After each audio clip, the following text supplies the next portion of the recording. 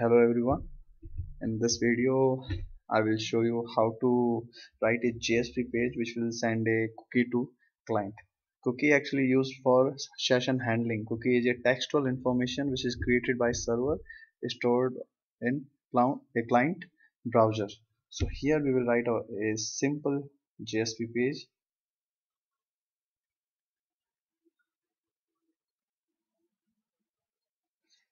So here we will include our code which will create a cookie and which will send this cookie to client. So if you want to include any code in HTML page, we need to use these tags.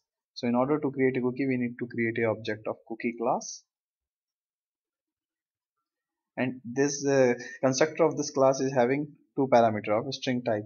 First parameter will be considered name of cookie, and second one will be considered value of that cookie. So let's say I am creating a cookie with uh, user, and value you can give any value. So we have created a cookie. Name of this cookie is user and value is this one. Now we need to send this cookie to client. In JSP there are implicit objects which are already available, so we don't need to create those objects. Like if you want to write something to client, we directly can use out object.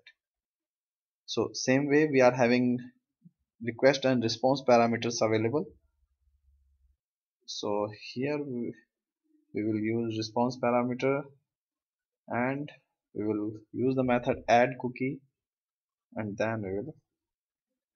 So this JSP page, what this page is doing, okay, let's print something here. Cookie example.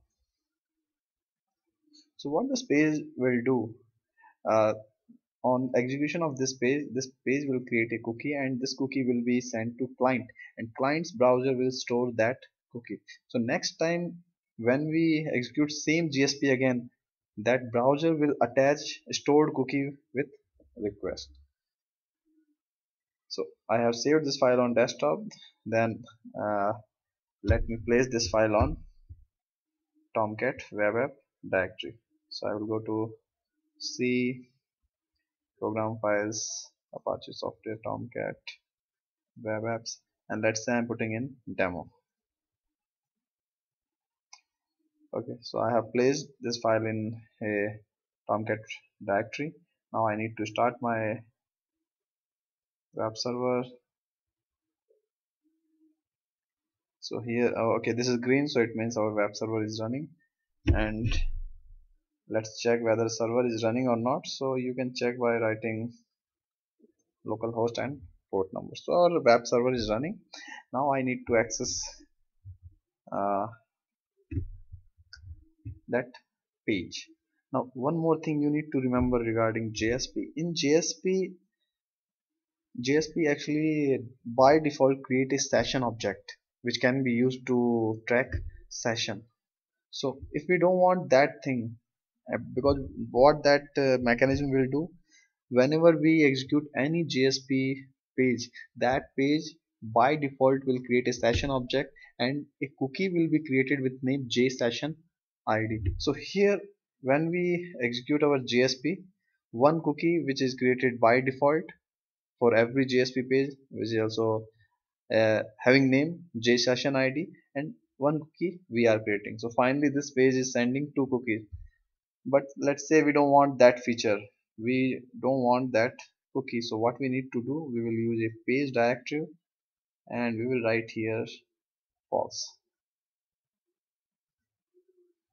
So this line will specify that don't create that default session object which result in creating a JSession ID cookie. So I need to copy it again, demo, replace.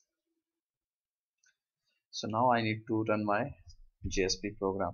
So name of my directory is demo, and name of my file, our file name is cookie. So here we will write cookie.jsp. Okay, so we have sent a request to JSP. This JSP has sent a cookie to this client browser. So we want to see whether any cookie came to this browser or not. So you can see, so my browser is Firefox. Go to your option, privacy, remove individual cookie, and just search for localhost. So if you can see, there is one cookie found. Name of this cookie is user, and value, whatever value we have specified. So finally this cookie is stored on our browser, and when we run this JSP again next time, so every time we run this JSP page, that cookie will be attached with our request. So this is a very simple example to send a cookie in JSP page. Thanks for watching.